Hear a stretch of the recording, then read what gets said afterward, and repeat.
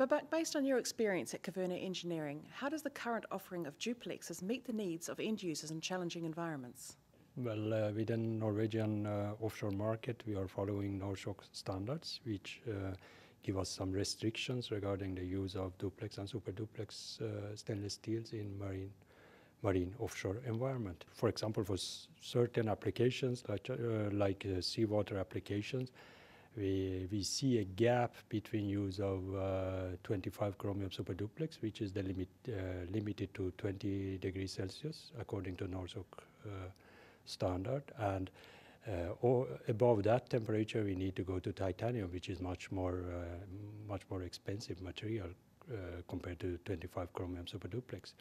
In this matter, we need to work with the suppliers of the material in order to find a better competitor to titanium when it comes to the price. Duplexes have become the workhorse of the offshore environment, so what further developments do you expect to see in the future? Very good question, because the material selection for offshore process piping before was mainly based on carbon steel, and this material selection is changed more and more to duplex and super duplex. In our latest topside projects, up to 98% of material selection for process piping is based on duplex and super duplex grades. And this pushes the offshore process efficiency forward. But we see a development also